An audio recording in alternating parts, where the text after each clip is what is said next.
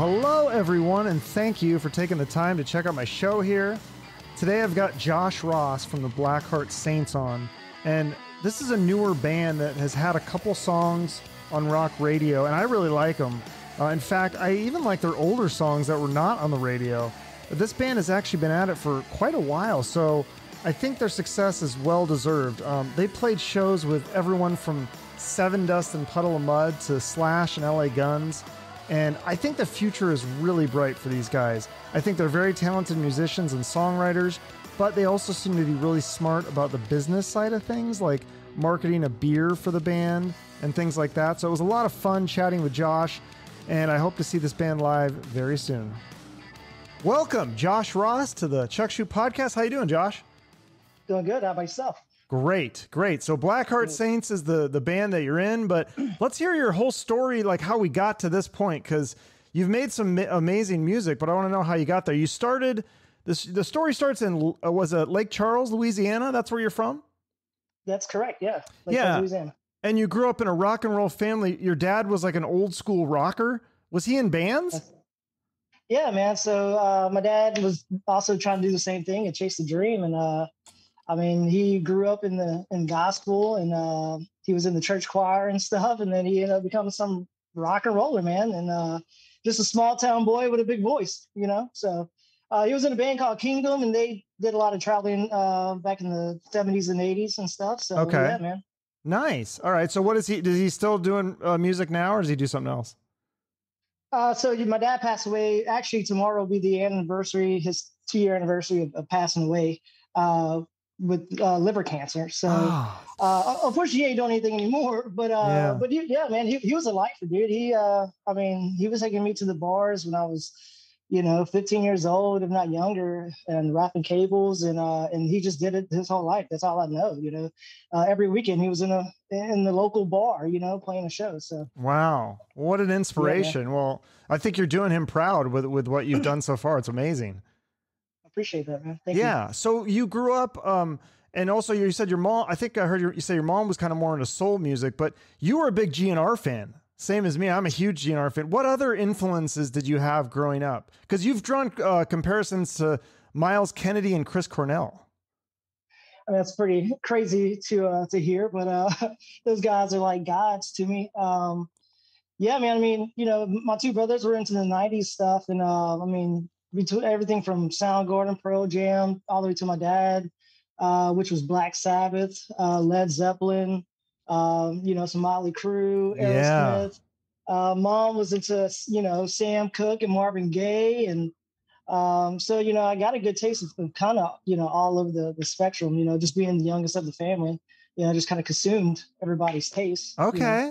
So then when I heard you say your favorite movie's Rockstar with Mark Wahlberg. Was that what made you want to be like a rock star, seeing that movie? Yeah, man, of course, man. That's awesome. Dude, Rockstar it's a cult classic. It's great. It's everything you want to aspire to be, just a crazy nights, the awesome shows, women lined up down the hotel hallway, all the good stuff, man, Yeah, like I said, my dad was from that kind of era. So, it just meant a lot to me to see something so cool, this bigger than life attitude, and people just kind of, falling in love with that, Yeah. It's just really cool I think, I should have been back in that era. I feel like that was kind of like my time. I wish I could just go back and be born in the, well, you can bring it back. 70s and 80s. Yeah, you can bring that era back, because there's still a lot of people that love, like myself, that love that kind of music. So I think that's awesome. So what age did you start like playing the guitar and singing and doing all that stuff? My brother was a guitar player. So, since we were kids, before I found my voice, that's kind of, I was trying to pick up instruments. My dad he started off being a drummer, and that's how he kind of got picked up from his band, because he was going out to the park and setting up his drum set and just bashing his set out there in the park. And these young guys saw him and picked him up. So my dad gave me my first drum set, and I was probably about 14 years old, so picked that up a little bit. And I think that kind of laid the foundation to kind of keep going, which was great, because obviously getting the drums down, you get the rhythm, the foundation of every song, is a good beat. So you can play drums, guitar, and sing?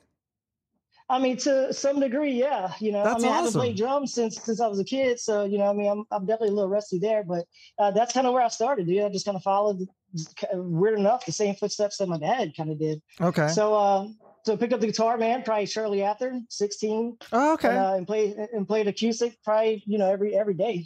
Just with some friends of mine back in Lake Charles, and like I said, I didn't break out of my shell until probably about 20 years old. So I had a lot of years to kind of build up, some kind of, you know, foundation for me Right. to be who I am today. Yeah. So you had some other bands before Blackheart Saints. There was a band called Parallel the Sky. Tell me about that one. Yeah, man, that's the first rock and roll band of Josh Ross right there, man. Okay. So, What kind of music was that? Man, I guess it would be I mean, the guys I was in the band with were into like a Three Doors Down kind Okay, of that style. kind of stuff. So yeah. So I guess more Southern rock still, but something a little bit more melodic, I guess. Okay. So and like I said, and we're all young, man. So we're definitely trying to find our sound. So I don't think we really had enough time to really figure out what that was. But it definitely was a good way to get introduced into the bar scene and getting comfortable with being a front man, which I mean I still feel like I'm trying to figure that out. So but yeah, Because that man, was those in guys, 2008. So you've been doing this stuff for 13 years. yeah, man. That's crazy. So when did you do? So you were in that band, and then you were in some other band called RW. So which actually that was the beginning of what Blackheart Saints is today. Okay. So once I actually moved from Lake Charles and I moved to Baton Rouge before moving out to Texas, and that's where we kind of started the whole Blackheart Saints thing. So going from Parallel Sky to Lafayette, it was just the band that was with Parallel Sky was kind of everyone's going their separate ways and stuff, and and we just lost ground. So I went on to my next chapter, which was moving out to Baton Rouge. I found a job. I actually got started with the cover band that my brother was in, who I grew up watching as well. So they needed a new singer. So I just kind of packed up my bags and moved out there and started playing rock and roll with them every weekend, just doing the cover gig deal. And then I had the opportunity to move out to Austin, Texas for a job. And I already knew that I wanted to kind of chase the dream. Yeah, that's smart. In Austin, Texas. So yeah, so and what you're talking about, RW is Revolution Wild, which is this beginning phase of what Blackheart Saints is. Me and Mark, the guitar player from Blackheart Saints, we actually were starting that group first, and we were just trying to find ourselves again. We were trying to find a name, trying to figure out who's the musicians. We all, I mean, me and Mark both moved to Austin to try to become, rock and rollers. So you guys moved together, and tell me how you met Mark. You found him in like an ad. Was this in like a newspaper or Craigslist, or what website did you use or source to find him? So like I said, I'm from a small town, and Mark is as well. He's from Fort Wayne, Indiana. So he moved down actually a couple months before I did. Okay. So and I think he actually came down with the band, or maybe the singer that he was with at the time, and so yeah, we both moved there. I didn't know how else to try to find a band, and it took me about a year to kind of get grounded and stuff. But once I kind of got my year in Austin and kind of got grounded, kind of had a little, money to kind of be comfortable and stuff like that, to kind of, okay, now I can start looking for, my musicians again, I didn't know any other way of doing it besides doing like an old paper ad, kind of like what my dad and them was doing back in the day. It's like, hey, I want to get on Microsoft Word and type up something. Here's a picture. And I went around and I just posted up at like workshops and like music shops and practice spaces and stuff like that. That's so, yeah, fascinating. Man, so you actually just used an old school piece of paper and put it up like a flyer. Yeah, man. I went That's the old school awesome. method. I love it. And so that was like what, like 2014 or so? That would probably be 2000 and probably 13. 13, so okay. Maybe a year before that. Like I said, because we started the RW. Okay. And like I said, and we tried to get that going, and it just wasn't lining up with the guys. We just couldn't find it. We couldn't agree on the sound or anything like that. So then we kind of took some time off, and then me and Mark kind of regathered, and then we created Blackheart Saints. Okay, and then so Blackheart Saints, you create this band. Now, who does the songwriting? Is it mostly you? Is it you and Mark together, or is it the whole band? Does the bass player and the drummer help out with that too, or is it? I mean, it's definitely a process with any songwriting. I think a lot of people probably would agree with that. You know, me and Mark, we always wrote together. I mean, and like I said, we've been through a couple lineup changes and stuff. So this method actually just works out great for us. And you know, I get inspired by whatever riffs Mark's coming up with, and we take it to one point, and then when we get to there, we bring it to the rest of the guys, and we just kind of chip away at it. And build that song to be kind of what we envision. And then we just take that to the producer, and we get hammering on it even more. And I think it's a whole team process, to be honest. Yeah, because I love, I mean, I heard I heard the first song, Misery. I think that was the song that I first heard, and that's when I reached out to have you on the show. That was like almost like a year ago, I feel like. But I went back today and I listened to some of your older stuff. Like One Last Thrill and Gasoline. These are really fast, like catchy tunes. Alive is a great rockin' song. It's got a mean riff and this sick guitar solo. And then Crazy. I love how so many of your songs have this like fast pace, like an up tempo. I'm guessing that's really fun to play live, right? Yeah, man. And that kind of goes back to what we're saying about being inspired by Guns N' Roses. You know, I mean,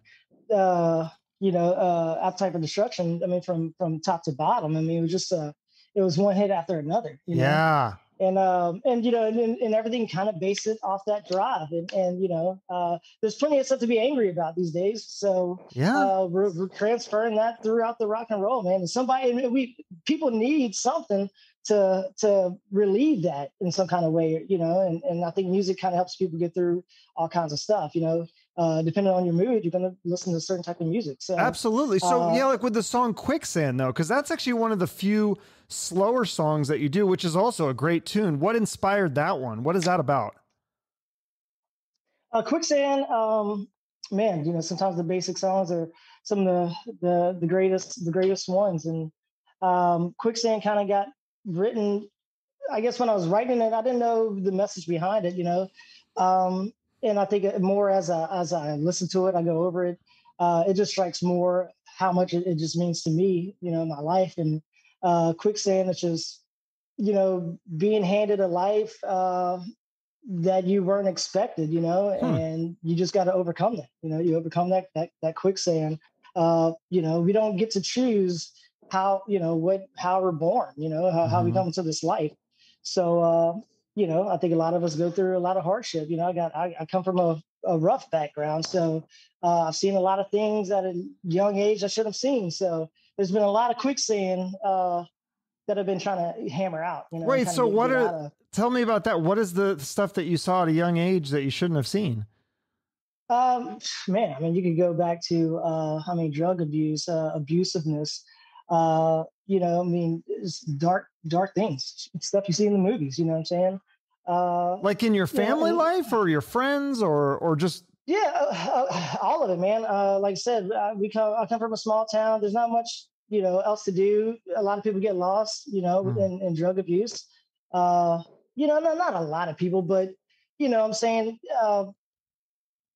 You're handed the life that's granted to you. So you take that and you make it something better. And like I said, I mean, from my mom being a single, you know, a single mother trying to raise 3 kids, you know, going through boyfriends, watching those abusive men take it out on the family. You know what I'm saying? Just finding everyone having to try to find their way through our life. You know what I'm saying? Like I said, no one's perfect. You know, I think we all got problems. Yeah. And even within our families and within our surroundings. And those are the things that help me become the musician I am today. That's what inspires my songs, you know, my writing. It's almost like a way to release that, you know. Yeah. You know. Yeah, so within the songs, there's a lot of metaphors. You know what I'm saying? Sure. How I like to write. I like someone to maybe take a song. What it means to me may mean something different to you. Absolutely, yeah. If it helps you, then great, right? That's awesome. No, and I love. So I think is it Misery? That's the song. Obviously, that one's on the radio. That's on the charts. And then it was Lines. That's the other one that's also charted on the rock radio, right? Yeah, absolutely. How do you get to that point where, because the other album that I listened to, I think the album was called Alive. And like I said, all those songs I mentioned earlier are so great. How come those ones are not on the radio and then these ones are? I mean, they're all great songs. Is it a push to try to get your songs played on the radio so that you can get them on the, the Billboard mainstream charts or whatever? Like, that's got to be hard to do that, right? How do you do that? For sure. Yeah, man. And like I said, I think we kind of waited for the right moment to maybe start pushing stuff too. Like I said, with anything new, you got to work out the kinks, you know what I'm saying? And same as with the lineup and members and finding the guys with the same vision, the same attitude and the same wants. Like I said, so when we first started, we're figuring out our sound. And I think right now is just a good prime time for us where me and Mark have put a lot of time in together. We know each other. I know what side he sleeps on. You know what I'm saying? Like, we know each other. Wow. So that comes throughout the music. It comes without the writing process of like, okay, I know where your riff is going, or you know where my vocal is going. So we switch and shift. So I think with the Misery album was just a good album where we start to go, man, we're really onto something. We're really starting to find that Blackheart Saints sound. You know what I'm saying? Like, this is the direction we're going. So, and again, I mean, it takes money to make money, the whole game and everything like that. So when we start investing, like, we're doing this all ourselves. It's in-house, it's independent. Yeah, didn't you guys buy you bought your own van? You called it the SaintStation. And you're pulling this trailer in the van. Now, do you sleep in the van, or is that just to pull the stuff and then you guys get a hotel, or what's that like traveling with a band in a van? You see these bands, the bigger bands get the huge tour buses. Some of them have their own tour. Like, I think Vince Neil gets his own tour bus, for Motley Crue. Like, so what is it like? 4 guys in this tiny van. I mean, do you kill each other? Do you drive each other nuts? I'm sure we would all love our own personalized right? We'll get there. By the end of it, for sure, right? So, but yeah, it's like I said, you learn, you guys, you learn them really well. And Ian, he's a favorite one out of the band, because he's a lover, you know what I'm saying? So he likes to talk. He wants to get to know you. He wants to hug, shake hands, and tell you his life story. So you can imagine hearing that story for 2 weeks straight inside of a van. Now, didn't someone steal the trailer? Did you guys get that back? We haven't got it back yet, man. And it had all your stuff in it, or was it empty? It was empty. Like, so okay. we that's one thing that we always try to cross our T's, dot our I's, all that good stuff. And, we've been a band for over 6 years now, or close to a little bit over 6 or something. We've been very fortunate, man. I mean, we traveled throughout the nation and we've been pretty aware of our surroundings and stuff. It was just funny enough, man, we had everything emptied in the trailer. It was in the house.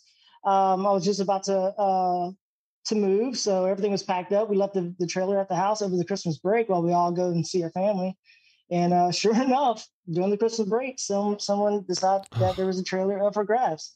Oh, that sucks, man. So yeah, man, and like, so I've been having the trailer since, Parallel to Sky. It's been something that's been around for, if anything, it's just the memories, because I just know where that trailer's been, and it's kind of part of my life, Yeah. So, well, let's talk about where that trailer's been. So I think one of the big, the biggest first shows that you did was South by Southwest. Were you guys on the side stage, or tell me about South by Southwest? I've never been there because I look at the flight prices and the hotel prices to Austin during that time, and it's like not to mention the price for the ticket to actually go to the event. So, but tell me what it's like to play that. Do you get like a free pass to go to all the other stuff too then, or?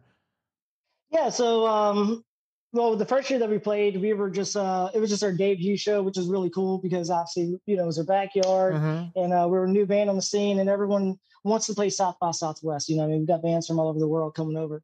The first, let's see, we've done it. We've done it ever since we've been a band. So there might have been 1 year where we took off, but we didn't become official artists until the past 2 years. Oh. So we were doing a lot of street shows, doing a lot of the smaller venues. Okay. Because did I see a show that you did in 2012, just you solo? Were you just like on the street at South by Southwest and you're like, just trying to get close? Yeah, I mean, we definitely done that for sure, for sure. But I played acoustic and did the cover stuff on 6th Street. I had I had 3 residencies that I was doing.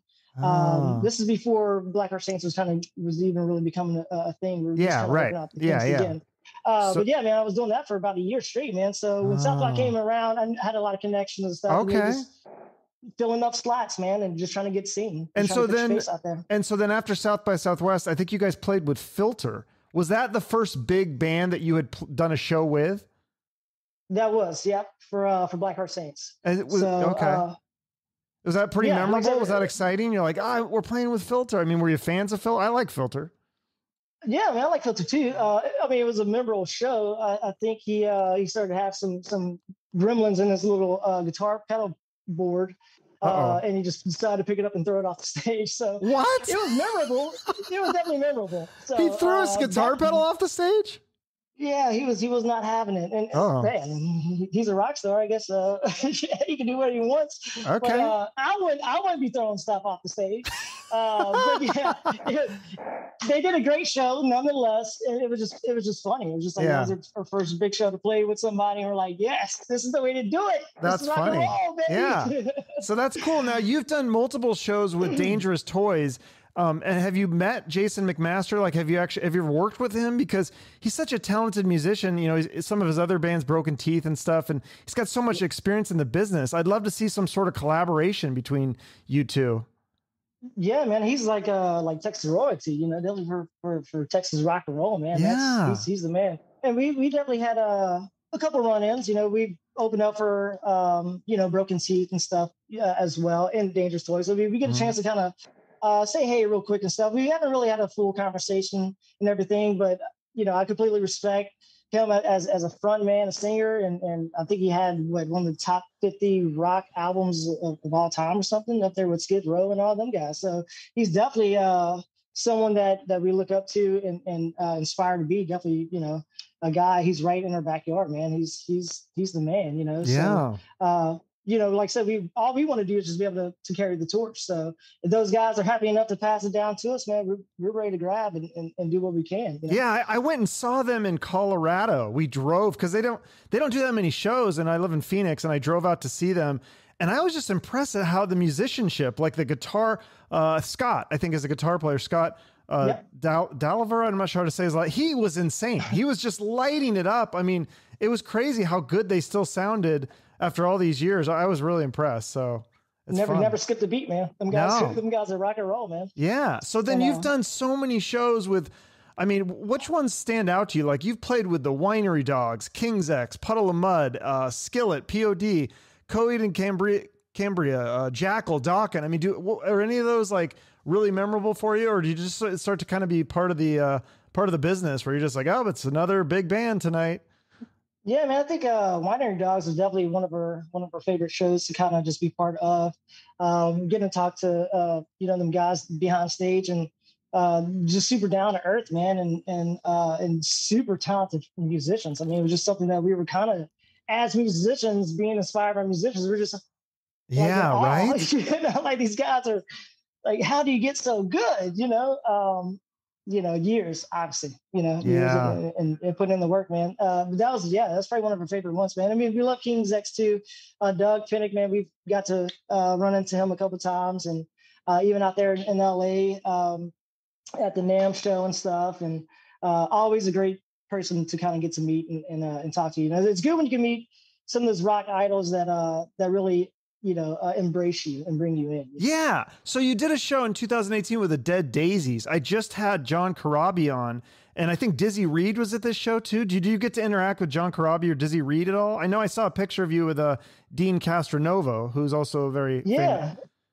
Yeah, man. We got to, I mean, like I said, it's always so quick, man. You know, during it's the quick. show, the guys kind of show up. Yeah, they usually just show up right before.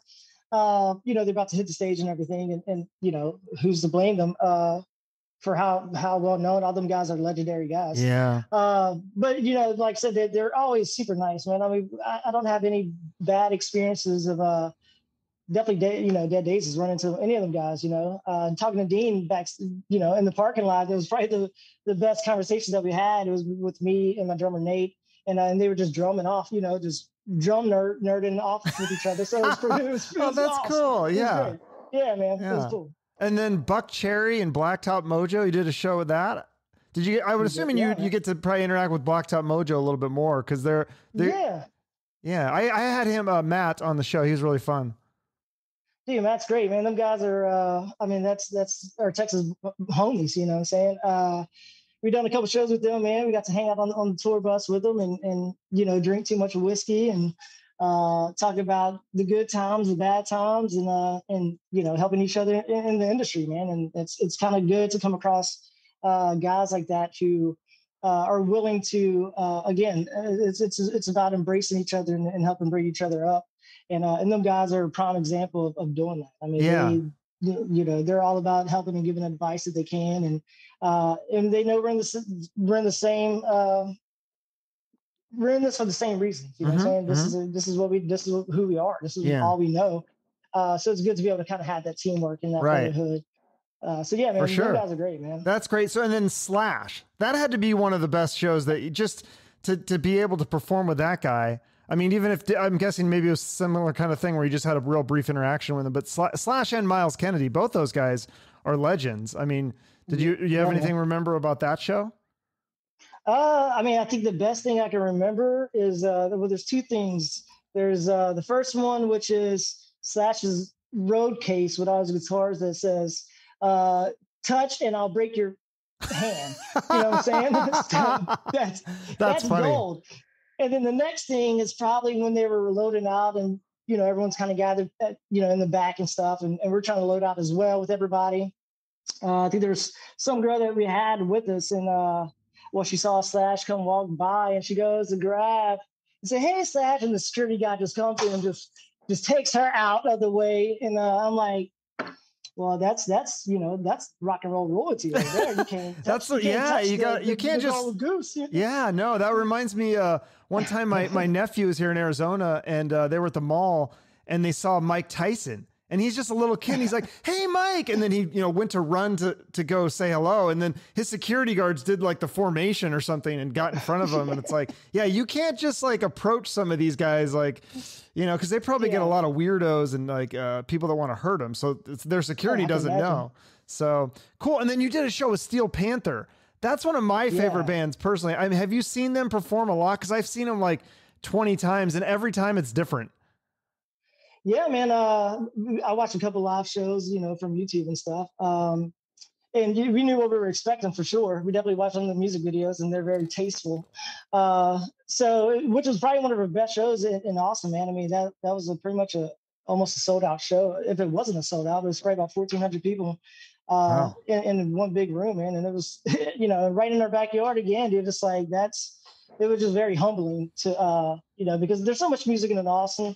And it's hard to kind of intrigue that many people in a music capital to come to one show. So it was really cool to see them guys, like even how extreme they are and, to be able to pull that many people in Austin. And it was, dude, it was rock and roll. That's awesome. So do you have any shows lined up for the summer or what are your thoughts on doing shows right now? Because do you think that are you worried if you perform that people might judge you? Like, why are you performing? It's not safe. Because I'm seeing shows rescheduled for 2022, which seems to me a little bit extreme. I'm seeing other shows going on like right now. So I don't know. What are your thoughts on this whole thing? Are you going to do shows? Are you guys rescheduling them or?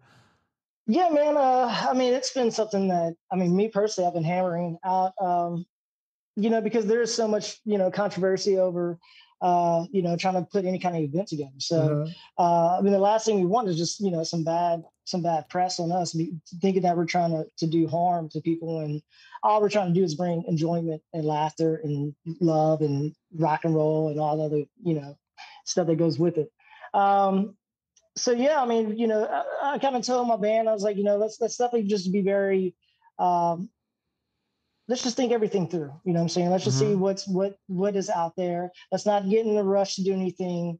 And the same thing, it's like you try to book some stuff and then it gets pushed back and then it gets pushed back some more, it gets pushed back. And let's just wait. Let's just wait till the time's right. Because there's so much more that that we need to be doing anyways, And like I said, I'd rather be doing stuff that's going to build us up and make us ready for when it is time to go. You're very patient. You're very patient. You're looking forward, which I like that. That's smart. You're not thinking short term. Let's do shows right now. You're thinking, well, let's just be patient and wait, which I think in a way is very smart. So you don't have anything lined up right now. Well, we do. We definitely got some stuff lined up, and like I said, we've just been very selective with that. We're just not trying to put any show together. And that's smart. We definitely got July 4th. We'll be actually going out to, and this is something that we had right before the COVID. Some of these dates are kind of coming back through. For us. So we have Fort Hood. So we'll go out to the military base, and that's probably about an hour and a half north of Austin for us. So Fort Hood, we'll be out there doing 4th of July, playing for the military and giving back. They give so much for us. So, this is just our little bit to hopefully get back to them, man. That's really cool. Yeah. So you had, sorry, go on. Is there more shows? There's a few things. We're obviously going to be trying to do Illinois State Fair, and that's going to be in August. And then the next New Mexico State Fair in September. Okay. So. Nothing in Phoenix though yet, huh? Nothing to finish yet. Damn it. Now, so. Okay, well, keep me posted. We're trying. Yeah, so you've had, this is cool that you had like Saliva and some other bands or very well-known artists. They like your Instagram pics or they follow you. Like you guys had the Disturbed bassist that he came to see a show. Explain what that's like, because it's one thing to do a show like with Slash and you just have a short interaction, but these are people that are actually like there to watch your show. I mean, that's got to feel pretty good, right? For sure, man. John Moyer, like I said, he lives in Austin with us and stuff. And he actually works at, he goes back and forth with the studio that we record at. So we get a chance to run into him every once in a while. Him and my producer will be working on some projects together. So we get to run into him and it's great, man. I mean, he's always been kind and again, lend us some information that he can. I mean, I think the biggest thing is that, we're all in this dang boat together and we're just trying to figure out how to get there. I don't think anybody really knows, on what to do nowadays. So, if anything, we're just kind of, we just BS. We just kind of hang out and we just talk. Hey, how's the family? How you doing? Yeah. What's your favorite ice cream? No, that's like smart. Networking. So, and speaking of networking with other bands, I've had a lot of the great newer kind of bands on. I would call you guys kind of a newer band, right? And some of the other newer bands that I've had on my show, like I've had the Black Moods, Them Evils, Joyous Wolf, Of Limbo, Moon Fever, Goodbye June, Blacktop Mojo, this band, The Issue. What are other up and coming like newer bands that you think are the future of rock? There's got to be a lot in Austin because that's a huge music scene. Yeah, well, I mean, Austin brings a lot of things. So there's definitely a couple. I'll give you some Texas, bands. Like I said, you guys support the Texas boys. From Austin, we have Empty Trail. They're a cool progressive rock band that's doing, big stuff. We got from San Antonio, we got Jason Kane and the Jive, which is a cool take on the 70s rock. It's a younger band as well. And they're doing really cool stuff. And, Jason got this really cool, sweet little mustache handlebar thing. Okay. I'll have to check these guys out. I love discovering new music. So there's more? Yeah, man. Yeah. We got Oddfellows from. I've heard of them. Yeah, man. So they're great guys too. And then from Houston, you got the boys, Hold On Hollywood. They're doing big stuff. So, like I said, these are just guys we see on the road, often because, we're all kind of working the same home base and stuff. That's cool. And they're all great guys, man. Yeah. And like, they're all trying, dude. And you got to give love to where love is due, Absolutely. So you've done some solo shows. What is your future with your solo career? Are you going to continue to work on that while you do Blackheart Saints, or is that kind of on hold right now? I mean, never know what the future holds, man. But I definitely love, Blackheart Saints. And I think there's a lot of work that needs to be done. So, obviously that's where the focus is, and we're all trying to do this full time and everything. And we're all pretty fortunate to be able to kind of pretty much do that. So, I got other projects, other little pet projects where, we're doing the Led Zeppelin tribute. I was going to ask you about that. You've done that multiple times. How fun is that? And is that more lucrative than doing the originals at this juncture? Because there's definitely a higher ceiling with the originals. you know, in 5 years, if you're, you know, you can only go so far as a cover band, but in terms of like right now, can you make more doing the cover band stuff? Cause that's got to bring in a big crowd. For sure. And then that's kind of where that pivot is like, you know, being able to try to fit both of them in, because obviously one's helping the other. And like I said, we're not trying to expect much money off the Blackheart Saints deal. I mean, we're building this thing up, and we're hoping it's going to be an empire at some point. Love it. While still being available, you know. So Led Zeppelin's, you know, funny enough, it's one of those good tools. And the guys I've played with, they all kind of have their side projects. So the game plan for it is just that. Hey, let's do this. We're pretty good at it. Maybe it can make us a little bit of money. So then we have all this time to be able to kind of focus towards our primary goals, which is you know, our projects. That's smart. Because like I said, yeah, man. You have some funds. Yeah, you have some other projects you guys did. You did like a photo shoot for some print ads, and you guys did a commercial, and then you have a beer at a brewery, the Blackheart Stout. Yeah. How can I get that? Right. Do I have to come to Austin to get that, or can I order that or something? We'll have to talk after the podcast. Okay. Might go to slash something out there. Nice. Yeah, man. We you know, we're looking for, you know, you gotta try new things, man, and that's kind of what we're about. You know what I'm saying? I agree. Definitely with the COVID thing, I think it was a rude awakening for everybody, where we're like, man, our jobs can be going like that, like without any say so, without any way to change that, like. We need to figure out other ways to kind of make this successful and just kind of have these plates turning. No, that's really smart. Yeah, because I know like the Black Moods are like the Phoenix band, and they have their own wine. And I think they have a red one, and now they're doing a white one. And I think a lot of bands, don't you guys make more money off like the merch and like, you know, wines and beers and things like that? Because I mean, you're not going to make as much off selling records or whatever. I mean, so it's either the live shows or the merch. For sure. Yeah. I mean, and kind of like, I mean, I saw the podcast with Matt, and like he's saying, I mean, you can't really, we all need to be on Spotify and the Apple Play and stuff. And that's good to get us out there and stuff. But even with all those plays and everything, I mean, that's not the same as it was back in the day when there was record deals and but what it does is it makes it generates a fan base. Cause I mean, absolutely, I heard your song Misery, and I was I'm like, dude, I'm in, I'm sign me up. I'm a fan. And now like I said, I'm discovering your back catalog, and I'm like, you guys have a lot of great songs. So I'm excited to see you live. I'll buy a shirt or a beer or whatever you guys have selling. And then it's great. I love it. Hell yeah, man. So speaking of money, what are your thoughts on pay to play? Are you a fan of that, or do you think it's okay to do it sometimes, or do you say, because some bands have a strict like, I will not do pay to play? Sure, man. I think depends on what you're looking for in life, man. You know, I mean, you either play the game or you don't play the game. And I think there's times to do it. I think there's times not to do it. As you said, I mean, you know, you're going to make your money off of merch. So if you're able to pay to be part of a big enough tour where you know that, okay, well, X amount of money, but if I'm making all these merch sales because these shows are packed out and I'm on that tour and I'm able to build that resume, then then there's no questions asked. It's more about numbers and more about, you know, the opportunity. Yeah. And building a fan base and thinking long-term, right? Because if you go on that tour with the pay to play and you travel along the country and you're building fans, then you come back on your own. If you've built fans, then they'll come and see you.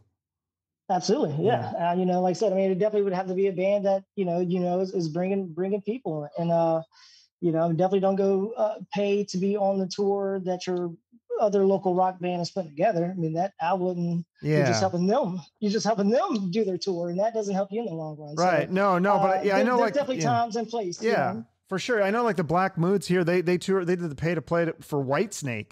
And I'm like, that's pretty cool. Like opening for Whitesnake, and it hopefully expose them to, you know, a lot of people. A huge audience. Yeah. Yeah. Cause I think the thing is like, there's so much good music out there, but I just think like I said, your first album, I had never heard that. And it's like, what, 3 or 4 years old? And it's like, how did I not hear these songs? These songs are great. So sometimes you just have to, like you said, play the game to expose your music to people. So, you guys have a stand-up comedy there in Austin now. Like Joe Rogan moved there. You're a fan of stand-up comedy. Did you ever go see some of the comedians down there? Definitely not yet. But yeah, man, I'm a fan of definitely comedy, man. I grew up on some good old comic view and stuff. You know what I'm saying? Back in the day when it was on BET and all that good stuff. So man, I love comedy, man. I love some raunchy stuff. Yeah. But yeah, man, with those guys, you know, with Joe Rogan moving in, it seems like Tom Segura, is that right? Tom Segura? Yeah. Is the comedian. So I think he's about to move out there to Austin as well. Yeah, Fahim Anwar, that's another. He's from Seattle, where I'm from. I used to see him all the time. He moved to Austin. You should check him out. He's been on Joe Rogan's podcast a couple times. He's really funny. I highly recommend. I think, where do you guys do comedies? At Stubbs? Is that where the comedy is? And that's like also a music venue? Well, I think so. Joe Rogan, I think, just bought a theater out there, One World Theater or something like that. So I would expect a lot of the bigger shows and stuff, and all those people that have been playing at Stubbs are going to probably start going out there to play, which is a little bit on. I want to say it's probably on the west side. Okay. So it's a little bit out of downtown area. Downtown's been getting a little sketchy and stuff, but yeah, I mean, right now Stubbs, Vulcan Gas Company, was actually like an EDM venue, but I think they've been doing a lot more comic shows, as well as Antone's. I think is starting to host a few comic shows. So. Okay, cool. Yeah. Tell me this story that someone had kind of reached out to you because they were suicidal at a show, and you kind of pulled them over to the merch table and you kind of helped this guy out. What was the story with this? So yeah, man, who were we playing with? I think it was, I can't even think exactly who it was, but it was a bigger show that we were playing. And this young guy, man, he obviously had a disability of some sort. And he was just going through some stuff, man. And I had no idea, you know, of what was going on, but he just came up to the table and he wanted to get something. But I don't think he had any money or anything, but he was just kind of looking around and stuff. So we just kind of, hey, how's it going? And everything like that. And then once I kind of started to talk to him and kind of get his story and everything, he started to kind of tell me about a breakup and stuff, and how I think one of the songs kind of touched him in some way, and he was just trying to deal with this, and he just was head over heels for this girl, and just didn't know how to handle it. And he was young. I mean, he was probably 18, so it was an all ages show. And he just was, you know, asking for advice, like, hey, you know, how do I handle these emotions and stuff? And man, I just, for some reason, I don't know why, but it just hit me that I need to just talk to this guy, you know, and just kind of give him my full attention, and hopefully give him some kind of good advice. And I think it did. I mean, he's a fan. I see him liking some of the posts nowadays, and so I know everything's good. You know, that's he's awesome. Doing all right. That's really cool. Gave him a shirt and stuff like that. So that's great. Just trying to bring him into the family, bring him into the Black Heart Saints. Because man, like I said, we're just some regular guys, bro, just trying to play rock and roll and have a good time, man, and give people a good time as well. That's awesome. Well, I think you make the world a better place by helping people like that, but also just by playing music. I think that helps a lot of people in general, just help, like you said, get out their aggressions or their feelings or emotions or whatever. So in terms of making the world a better place, is there a charity that you like to support or have people donate to if they have a few bucks lying around? Sure, man. The one that we kind of stick to is Health Alliance for Awesome Musicians. And they're very special to awesome musicians, man. They give us healthcare, you know, and they don't ask for a penny from us. Wow. You know, it's an organization that's, you know, if you're from Austin and you can show that you're actively in a band and you're trying to do something, because a lot of those guys are gig workers, you know, and they work day to day, and you know, they're living off of $50 a gig and doing it 6-7 times a week, you know, so as well as trying to live in a very expensive city. So this is something that the city, or I guess this organization has put together to help the awesome musicians. What's it called again? Health Alliance for Austin Musicians. Okay, I will put that in the notes, so if people can throw that a few bucks that way, that'd be good. And I'll also put in the your website, and people could follow you on the social medias and all that stuff. This has been amazing. I look forward to seeing you guys live at some point. So we'll say goodbye to the audience, and then if you want to stick around, we can talk about that beer. Cool. All right, Chuck. Okay. All right. So goodbye, audience. Thank you to Josh Ross, Blackheart Saints. Check out their music on Spotify or YouTube or wherever you listen to music. And I think you'll agree these guys have some chops. If you like it, make sure to follow them on social media to keep up with new music and show dates for the band. And follow me on social media as well to keep up with new podcast episodes. And make sure to like, share, and comment. That will help the show grow. I can't grow without you guys, so I want you to know I really appreciate it from the bottom of my heart. I've seen a lot of growth from the show recently, and it's just really cool to see. I'm glad other people enjoy it because I enjoy doing it so much. It's the ultimate high to see when other people are enjoying it as well. So thank you again. I hope you all have a great rest of your day. And remember, shoot for the moon.